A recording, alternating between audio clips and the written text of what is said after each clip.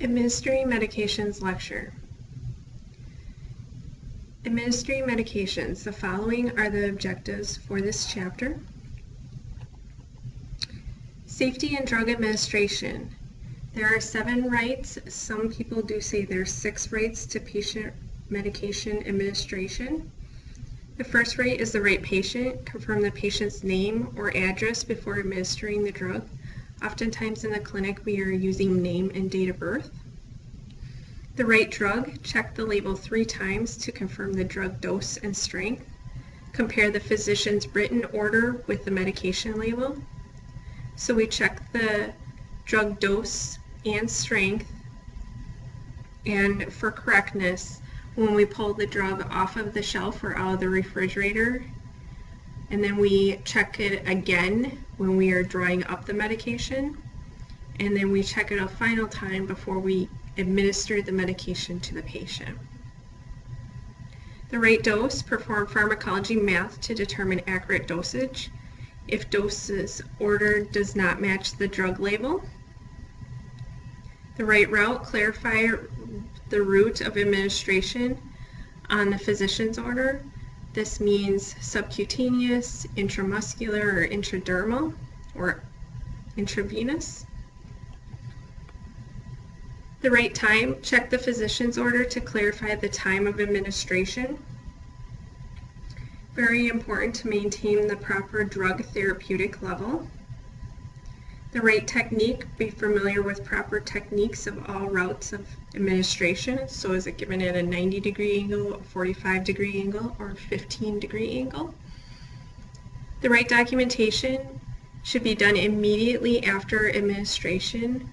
We document the date and time the drug was given, the drug's name, strength, dose, and route of administration. We also document the site of administration, so was it the left arm or the right arm? We also include any patient reactions and details of any patient education regarding the drug. Oftentimes drug errors can happen. The first step in a drug error is for you to recognize that you made it. Then we seek the physician to report the drug error. Sometimes there is a reversal agent that we can give the patient. And then the third is seek a manager to file an incident report. Other safety tips. Prepare a medication in a quiet, well-lit area. Never substitute drug dosages. Only administer medications that you have prepared. It is unacceptable to have one of your coworkers prepare a medication and then you administer it. You should have written medication orders by the physician before administering any medication. And discard any medications that have damaged labels or are missing labels. And then check the expiration dates before administration. Drug therapy is based on a holistic approach to patient treatment. It is important to obtain a complete and accurate history, details about the patient's health history, current and past, and use all medications. Negative responses to medications and drug allergies are all important to understand prior to administration. Observe the patient carefully after a drug administration for any reaction. A lot of times clinics will have a policy that patients have to wait 15 minutes after the time of an administration of an injection. Patient assessment factors. So age, weight, height must be documented to determine a therapeutic dose. Chronic conditions may affect the body's ability to metabolize and excrete medications. Patients must understand the drug regimen and may need family support and must be able to afford the medications. Approaches to special patient populations. Pregnant and nursing women should be at caution when it comes to drug administration. Some drugs are not recommended and may harm the fetus. Be sure to give correct dosage to children. All children dosages are done by weight in kilograms. Be aware of metabolic rate in older patients. As we age, our metabolic rate decreases, which can lead to a buildup of chemicals in our body or a buildup in the medications that we are giving those patients. Assessment of the patient's environment. Patient surroundings affect the success of medication therapy. Administration of certain medications requires the presence of a physician. There are some drugs that are started in the hospital due to their potency and ability to cause harmful effects to patients. Because of the risk of anaphylactic shock, allergy injections should not be given unless a physician is in the facility. Emergency drugs must be available to counteract any adverse effects that might occur immediately after administration of a medication. It is important to have a crash cart available, and that's where you will find your emergency drugs. The most common types of emergency drugs are Renadrix, often in this class is epinephrine, and then our anticholinergics, which usually consists of atropine bronchodilators for asthma and histamine blockers for severe allergic reactions. Suggested questions for gathering medication information. What physician prescribed drugs are you currently taking? Do you take any over-the-counter drugs on a regular basis? What medications have you taken over the past 6 months to a year and why? Do you regularly use any alternative or herbal products? If so, what are they? If they are taking these types of products, it is important to list them on the medication list. It is important that patients take their medications as prescribed, so focus on a few questions on how they are currently prescribed drugs are taken. Some other questions. Where do you store your medications at home? Do you check the expiration dates on the containers? Can you tell me why you are taking the prescribed medication? A lot of patients do not know why they are taking a certain medication, and they will oftentimes ask you as a medical assistant, what is that medication for? So it's important for us to know. Do you use the same pharmacy to fill all your prescriptions? It's important to stress to patients to use the same pharmacy. This helps keep track of all prescribed medications, especially for interactions. And sometimes pharmacists will call the physicians and say, hey, this has a severe interaction. Are you sure you want to prescribe this? So it helps in catching those sorts of things when medication lists become long. Drug forms and administration. So solid dosage forms are tablets, capsules, and lozenges. Tablets are usually coated, often called enteric-coated, so it can be absorbed later in the digestive system, such as the small intestines. Capsules may be timed release. Liquid and oral dosage forms, there's syrups, suspensions, gels, extracts, and fluid extracts. Liquid oral dosage forms, we have syrups, which are solutions of sugar and water flavoring medicinal substances. Suspensions are insoluble drug substances contained in a liquid, which consists of emulsions, which is a mixture of oil and water that improves taste. Gels and magmas are minerals suspended in water, and it is important to shake these before use. Fluid extracts combine alcohol and vegetable products and are more potent than tinctures. Tinctures are alcohol preparations of soluble drugs or chemical substances. Extracts are very concentrated combinations of vegetable products or chemicals and are very strong. Elixirs are aromatic, alcoholic, sweetened preparations. Elixirs and tinctures are very similar. The only difference is that elixirs are sweetened. It is important with liquid dosage forms that we read the dosages after being poured on a flat surface, so bending down to that flat surface and reading at the lowest point of the meniscus. It is also important to keep the label in the palm of the hand just in case those liquid forms drip over the side and inhibit our visibility of the label.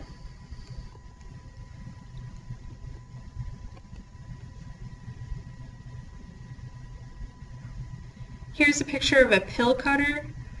Pills should only be split in half, they should never be quartered.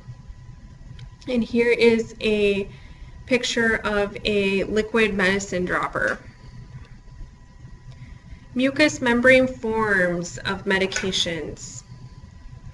There is rectal administration, which is done via instillation or insertion. This form is for rapid absorption into the bloodstream and is useful in patients that are nauseated, have vomiting, or are unconscious. There are also suppository forms that can be used. Vaginal administration used to treat local infections, best administered with the patient lying down. Oral administration consists of our sprays, swabs, sublinguals, and our buccal tablets. They treat local infections or pain relief. There are also many other things that our oral medications treat. Nasal administration is given via instillation or spray and is used for local effects but may get into the bloodstream fairly fast, so it is important to use this with caution. Topical forms, we have lotions which control itching. It is important to dab with a soft cloth. Liniments have higher portions of oil than lotions. They are volatile and with the active ingredients that may be added. Ointment is a semi-solid medication containing bases such as petroleum, removed from jar or tube with a tongue blade to prevent contamination. And then there are the transdermal patches which absorb slowly through the skin to create time-release systemic effects. There are a couple different types of transdermal patches. We have our nicotine patches, we have our pain patches such as our lidocaine patch or our other pain meds. Should be applied to the site of pain or nearby. And then we also have our birth control patches, which can get wet. You can rotate the sites, and it is important with all patches to avoid scarred areas, areas of burns, open wounds, that sort of thing. Pain patches and the nicotine patch should not get wet. Parenteral medication forms. The ampule contains a single dose of medication. We rarely see these in the clinic anymore. Oftentimes the ampules are glass and we are breaking off the top and then drawing the medication. It poses a hazard to employees, so this is why we rarely see it in the clinic.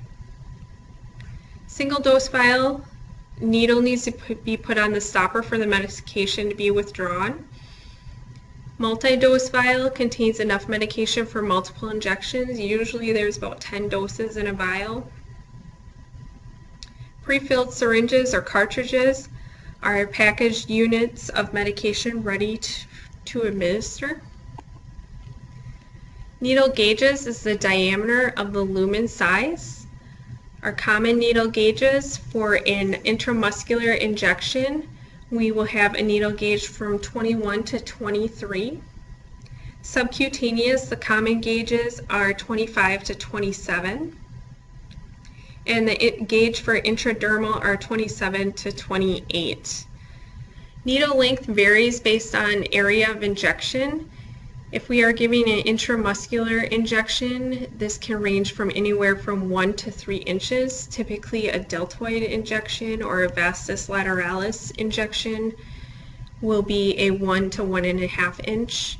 If we are giving an injection in the dorsal gluteal, we may need a 2 to 3 inch needle to reach that muscle layer. Other needle lengths, subcutaneous usually uses a 5/8 inch, and intradermal usually uses a 3/8 inch length needle.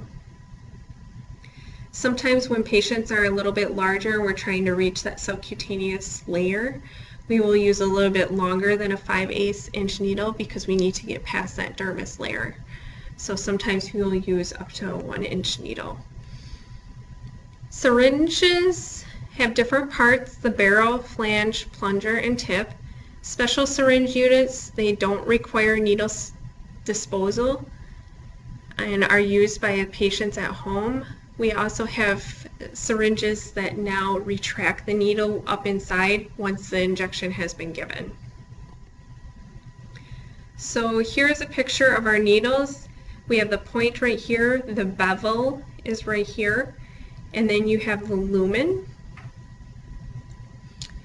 And then on the right you have the lure lock tip, the barrel, the flange, and the plunger.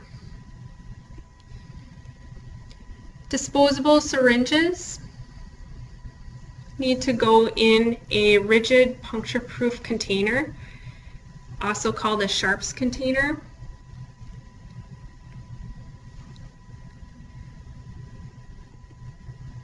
We have Novolog pens and EpiPens.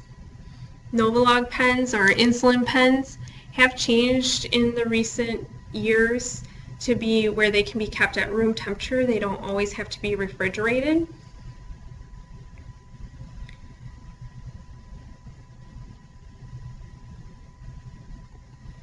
Steps for an EpiPen: pull back the gray end of the auto-injector, firmly press the black tip on the outer aspect of the thigh and hold in place for 10 seconds. Remove the EpiPen and massage the injection site for a few minutes to help with absorption. Patients should still call their physician and go to the emergency department for follow-up care.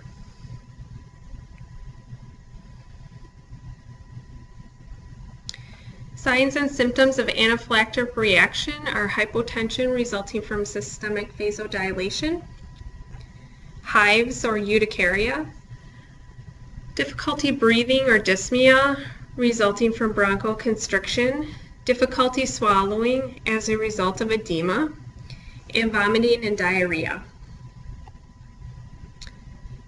It is important to follow your physician's orders. Check the order in the label during administration. Adhere to the 7 rights throughout the procedure or 6 rights. Provide the maximum safety and comfort to patients. And try and do the least, and we do this to obtain the least painful when done quickly. Never give injections near blood vessels or scar tissue. Guidelines for parental administration: use a professional approach and explain what you are doing. Small talk can keep the patient's mind off the procedure or the injection. Never tell a patient that it will not hurt. It destroys your credibility. Make the patient as comfortable as possible and allow privacy. Never allow the patient to stand during the procedure. Keep the syringe unit out of the patient's sight as much as possible. Oftentimes when I'm giving injections, I will hide the needles and syringes behind my back as I walk in the door. Always wear disposable gloves. Immediately after the injection, cover the contaminated needle with the syringe safety device and dispose of the Sharps container. Never recap a contaminated needle. Always use the safety device provided. Sanitize your hands before and after the procedure, and provide patient education. This would be our VIS sheet if you're giving an immunization, and document the complete details of the procedure and the immunization. Intradermal injections are given within the skin layers. Intradermal sites are used for allergy testing, or they are done for TB or PPD testing to test for tuberculosis exposure. Antibodies move to the site if positive and will cause swelling or induration. And induration is a large hardened reaction.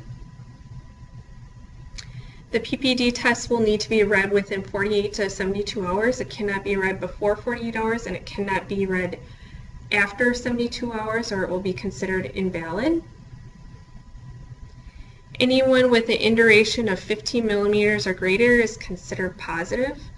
A positive reaction does not necessarily mean that you have active TB. You could have latent TB and will require other testing. Best sites of injection include forearm, upper chest, or back. Generally, we say the anterior part of the forearm, and we try and stay away from blood vessels.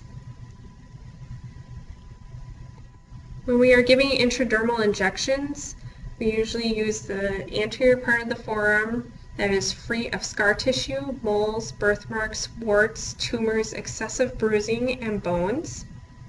It's important to note we never aspirate when we give an intradermal injection. We only aspirate with intramuscular and subcutaneous injections. Subcutaneous injections we give between the epidermis and the muscle into fatty areola layers called adipose tissue. Small doses of less irritating drugs are generally given this way, meaning less than 2 milliliters. The angle of insertion is 45-degree angle. For multiple daily injections, rotate sites to prevent tissue damage and keep a rotation record.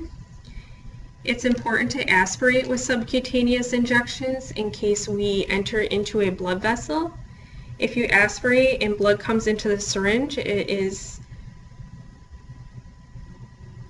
recommended that you pull out immediately and do not give the injection. Subcutaneous levels or subcutaneous injections, we need to get beyond that dermis layer and into the subcutaneous layer, but not quite as far as the muscle layer. So sometimes in our larger patients we will use longer than a 5/8 needle, but generally speaking on most of the population we would give a subcutaneous injection with a 5/8 inch needle. Sometimes we give injections on a daily and sometimes multiple times during the day. Typically these are our insulin users. Insulin is given in units, not milliliters. There is an insulin unit syringe, and usually they come in U-100 syringes is how it's documented. These are given with a subcutaneous needle. However, insulin injections are always given at a 90-degree angle in the subcutaneous layer. Typically, insulin injections are given in the stomach or in the thigh or also in the arm. If you want a more rapid response with insulin, you would give it in the arm or the leg. If you give it into the stomach, it takes a little bit longer to reabsorb. With insulin injections, you do not aspirate. If we do hit a blood vessel and we do inject that medication into the bloodstream, that just means that it will act faster in the patient's body. It is important to note also that we do not rub sites with insulin injections.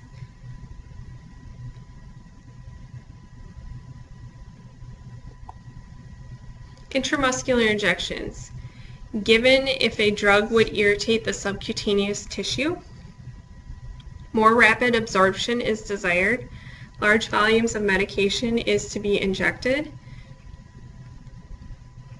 Angle of insertion is 90 degrees. Typically we are giving these injections in the vastus lateralis, dorsal gluteal, or deltoid muscles. We always aspirate with intramuscular injections.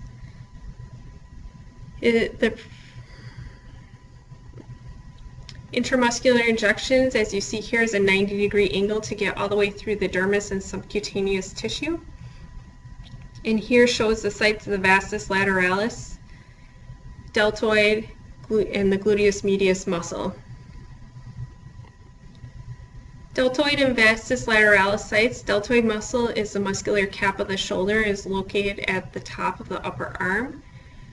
It can only hold about 1 to 2 mLs of medication, and usually we do not inject viscous medications such as penicillin or Depo-Provera into this muscle. It's a fairly small muscle to absorb that thick viscous medication. Injection sites is 2 fingers beneath the acromial process. Vastus lateralis is part of the quadricep group of the thigh, is safest IM injection for infants or actually any child under the age of 5. Usually when children come in for their 5-year-old shots prior to kindergarten, we are giving their immunizations in the vastus lateralis. A lot of times their deltoid muscle is not large enough to give that amount of medication in that muscle. Fewer nerves and blood vessels are at this location, and 1 hand width below the proximal end of the greater trochanter in adults is generally where we want to give this medication. You want to give this injection in the vastus lateralis in the upper quadrant, but we want to stay away from that greater trochanter.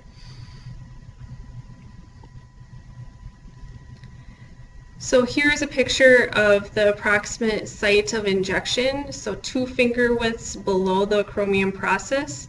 We are away from the arteries down here and the ligaments. You want to stay away from the shoulder joint. Here is a picture of where we would give the vastus lateralis injection. The greater trochanter is up here. So we would do it in the upper quadrant of the vastus lateralis.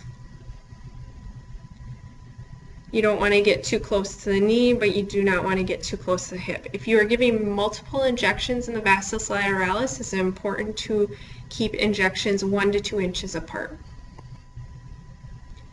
Dorsal gluteal and ventral gluteal sites, we are giving this injection into the gluteus medius muscle. Dorsal gluteal region is the traditional site for deep IM injections. Common sciatic nerve injuries occur at this site, and it is typically discouraged, but it is acceptable in adults if care is taken to locate the exact site. Ventral gluteal in central Wisconsin particularly is a lot more common, and it does use a greater muscle mass than the deltoid. It is free of major nerves and blood vessels and is considered both safe in infants and adults. For children, you would use a 1-inch needle, whereas for an obese adult, you would use a 2.5 to 3-inch needle to reach the depth of the muscle. So here's a picture of where you would give each of those injections. So you want to make sure that you feel for the iliac crest first, and then we also feel for the bony process where the spine comes in, and then you pick a site in between the middle of there, typically. A little bit easier landmarks to find are your ventral gluteal, which is you find the anterior iliac spine, the pointy process of that hip, the very front of your hip, and then the iliac crest, which is the top portion of the hip, and then you make a triangle, and then you aim for the injection site to be in the middle of that triangle. Z-track intramuscular injections typically are given in the case of medications that stain the skin, such as iron or B12. What happens is we displace the upper tissue laterally before the needle is inserted. We palpate the site using anatomical correct markings and localized injection sites visually. We insert needles into the anatomically correct location, and slowly release the medication into the deep muscular tissue. Principles of intravenous therapy. Intravenous therapy is used when a drug needs to work quickly. It goes directly into the bloodstream. Due to rapid action, any mistake can be very dangerous to a patient. Regulations strictly define who is qualified to perform these tasks. Typically, medical assistants are not giving intravenous medications or putting in IVs unless they've had special training or it's required for their specific department, but then they are put through additional training within that medical facility. Intravenous terminology. We have isotonic solutions, which contain the same salt level as normal body fluids, used for patients who need replacement fluids, glucose, and electrolytes. Hypertonic solutions contain higher levels of sodium chloride than in body fluids. Higher levels cause extracellular fluid to shift from cells into bloodstream and is used to reduce edema and can increase blood pressure. Hypotonic solutions contain less salt than the body fluids, shift fluids from the blood vessels into the interstitial space around the cells, used to maintain fluid intake when a patient does not require electrolytes. So a lot of times if you have a patient who is very dehydrated from nausea and vomiting and diarrhea, we would give an isotonic solution to help balance out those electrolytes that they are missing from that sickness. Basic types of fluid of IV therapy. So this shows our hypertonic solution, and then our isotonic is here, and then our hypotonic. So you can see what it does to a blood cell.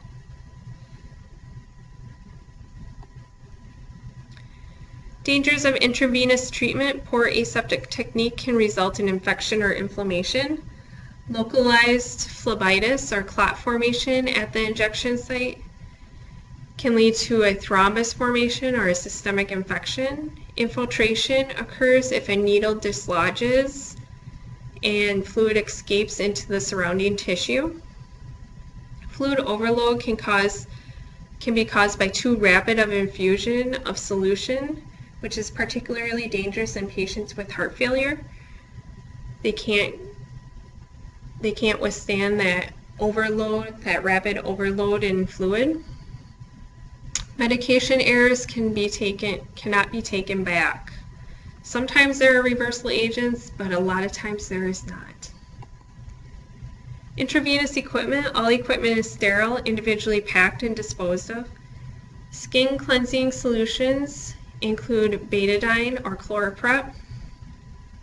Needle or catheter tubing with a spike at the end. Sterile dressing and IV fluids. Tourniquets, disposable gloves, biohazard waste containers, and IV poles are all necessary equipment. So here's a picture of an intravenous cannula. A lot of times there are catheters that cover the needle, and this is oftentimes pulled back when we are going to insert.